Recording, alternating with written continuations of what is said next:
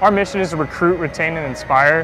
And mostly when we come out here and perform at air shows like this, is really to inspire the American people, to show them that, hey, we're able to do all this drill, but there's a lot more to it than what we do.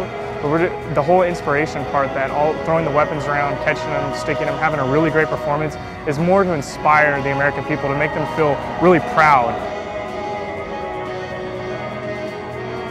These guys are what our American military really is all about, and they're showcasing it to us. It's the inspiration part more than anything. It's to make America proud of who we really are. It's because that inspiration really needs to be there for us to be a strong nation.